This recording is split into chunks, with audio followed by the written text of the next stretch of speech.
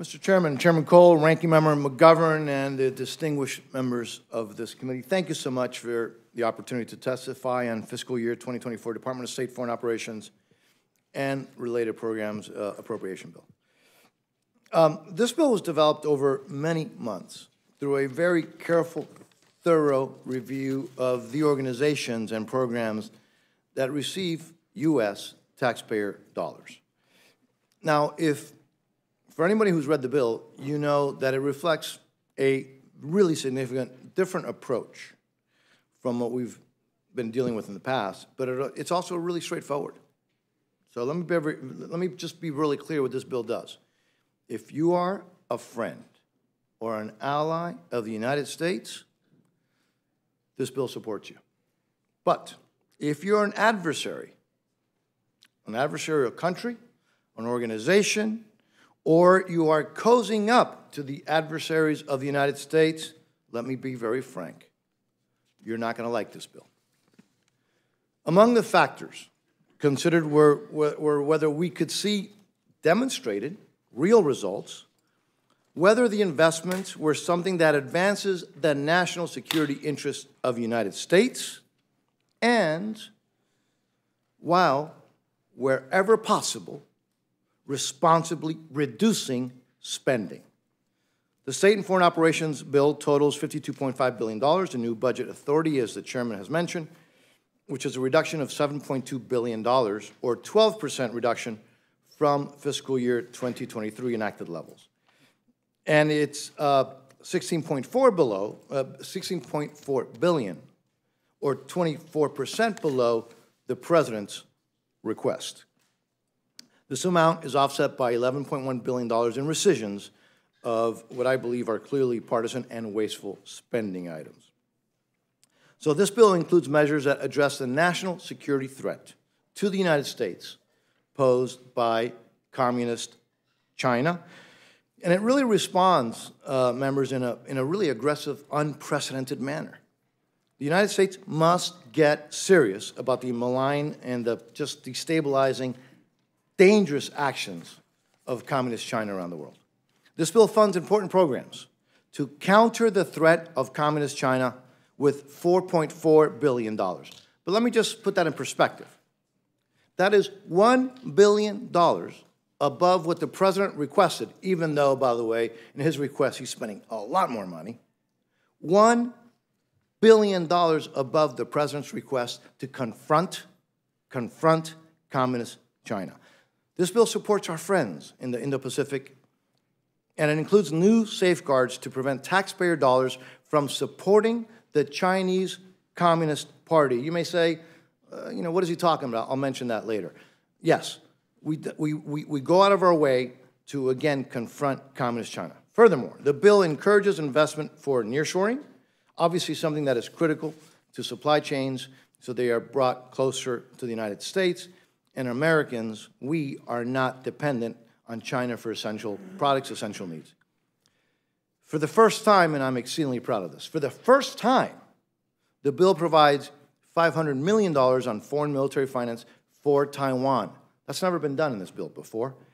This is critical to support a key democratic ally that is on the front lines of China's threat and bullying. Members, another priority in this bill, which impacts, I think, all Americans, is to combat the trafficking of opioids and obviously particular fentanyl. Every single district, our districts, our neighborhoods, and our schools continue to see the effects of this deadly, deadly drug. There's so many examples, but I'm sure you all saw just last week, 1-year-old boy fell ill and later died, and 3 other kids got sick in what seems to be another exposure in New York City to this deadly drug. And as you all know, 300 Americans die every single day from fentanyl poisoning. So funding directed in this bill will strengthen efforts to counter that just deadly production and trafficking of fentanyl. Now, before discussing funding for the United Nations, I think it's important that we take a step back and let's talk about who is running the show there at the UN. You know, this is in the category of you can't make this stuff up. But unfortunately, it's true. Russia was chair of the UN Security Council during the month of April. Yes, Russia. Iran is currently an elected vice president of the UN General Assembly. This is, by the way, something that we are helping to fund. Communist China, whose genocide against Uyghurs is raging, and Cuba, one of the world's oldest and most brutal dictatorships, both of those, in the category that you can't make this stuff up, sit on the UN Human Rights Council, for God's sake. And, as if that wasn't enough, North Korea, I don't even know how to begin to describe the regime in North Korea. That terrorist state that starves its own people, that threatens the world, is a member of the World Health Organization. While Taiwan, by the way, a responsible democracy, they have been blocked from membership to that body. Really? Really? It sounds like fake, but those are the facts. So therefore, my dear friends, it should come as no surprise that no funds are included in this bill for the UN regular budget. U.S. contributions for UN peacekeeping were reduced to comply with U.S. law. I know, novel concept, we are going to comply to U.S. law in this bill when it comes to that function. And furthermore, contributions to international organizations in a responsible way are cut by 82%. This bill also prohibits funds from the Green Climate Fund and the Clean Technology Fund. Furthermore, to address the just crazy expansion of bureaucracy, the bill eliminates funding for special envoys and special representatives that are not authorized by you, by us, by Congress, or have not been confirmed by the Senate. Look, let's be very clear. If they're that important, for God's sake, have them authorized or have the Senate confirm them. I want to mention a few allies. This bill provides unwavering support for our democratic ally Israel and recognizes the vital security partners in the region. Finally, and I think equally as important, this bill includes all long-lasting pro-life protections, which include a prohibition on all taxpayer funds from being used to pay for abortions, and builds on those requirements by applying the Protecting Life in Global Health Assistance Policy to all global health funding. Yes, in this process, we have differences. And we have differences among ourselves, and we clearly have partisan differences.